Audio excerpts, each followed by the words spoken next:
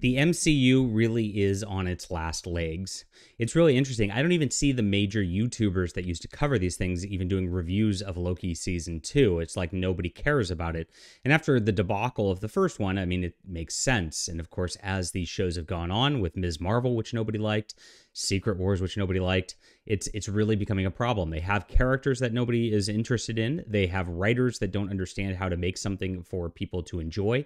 And it's just been a constant spiral. Well, now the box office predictions are starting to come in and actually show the truth of what's about to happen to this MCU. I wonder if we're even going to get to this, like, quote, new Avengers, where it's an all-female Avengers circa Ghostbusters 2016. Do you guys remember Ghostbusters 2016? My God.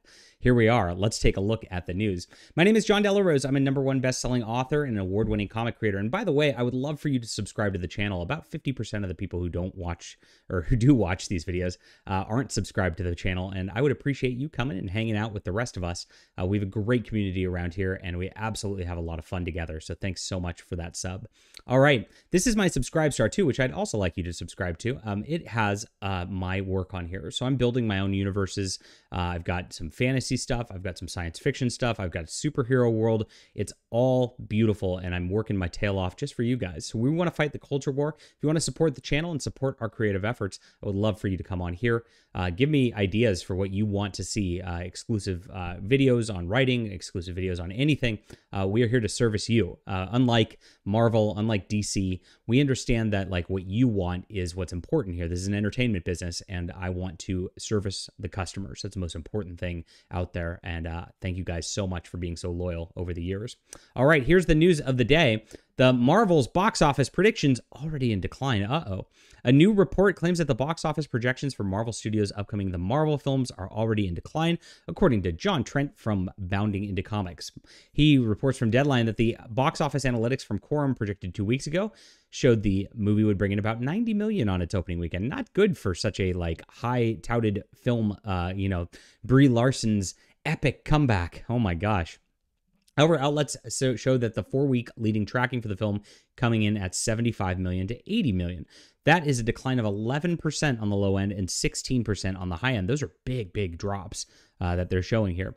For comparison, Captain Marvel's opening weekend showed a opening weekend of 153 million, with 426.8 million at the domestic box office.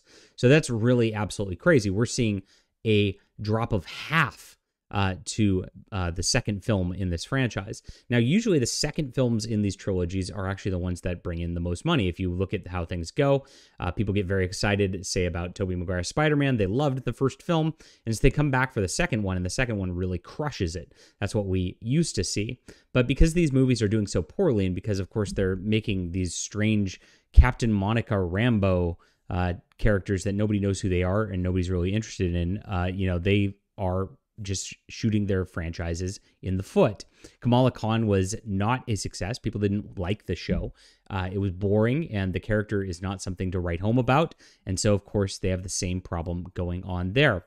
Brie Larson herself is just completely unlikable as an actress. She's out there, and everybody saw how bad Captain Marvel is. They ran a cynical marketing campaign where people wanted to check it out because of, like, of course, all the YouTube drama that was associated with it. That's not going to work a second time because people saw that movie and they realized, oh, this was crap.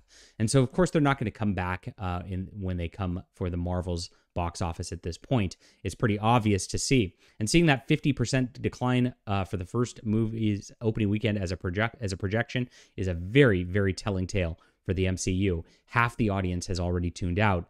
What's going to be left at this point? All right, leave a comment down below with what you think about this. Hit that like and subscribe button. We'll be back soon.